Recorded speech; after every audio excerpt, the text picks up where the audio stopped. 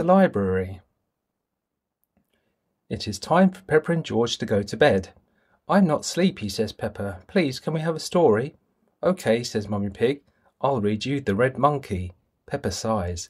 But we always have that one. Peppa finds another book on her bookshelf. What's this one, she asks. It's The Wonderful World of Concrete, says Mummy Pig. I've been looking for that, says Daddy Pig. It's my library book, but I forgot to take it back. Please, can Daddy read us some of his story, asks Peppa.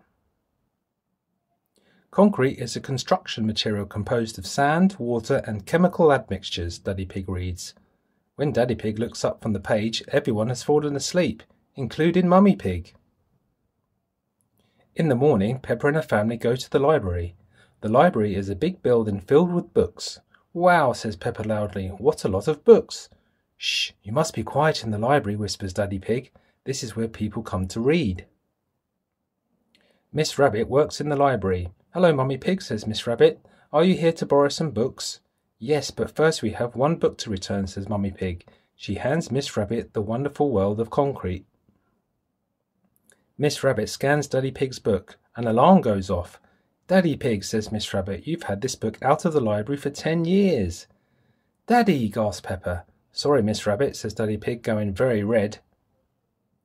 Miss Rabbit, can George and I borrow a book, please? Asks Peppa.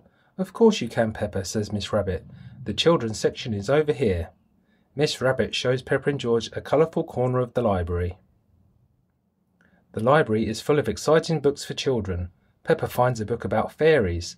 George finds a book about dinosaurs. Hello, Peppa, says Danny Dog. I'm borrowing a book about football. I'm borrowing a book about nurses, says Susie Sheep. Look, Peppa, says Mummy Pig, a red monkey book. But we've read that one, says Peppa. Not this one, says Mummy Pig, opening it.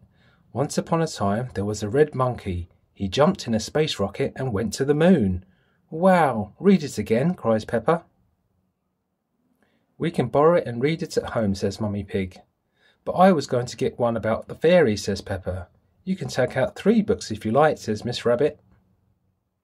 Everyone has chosen a book to borrow from the library.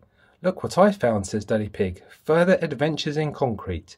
You must remember to bring that one back, Daddy Pig, says Mummy Pig. I'll make sure he remembers, says Peppa. Yes, Peppa, says Daddy Pig. I'm sure you will.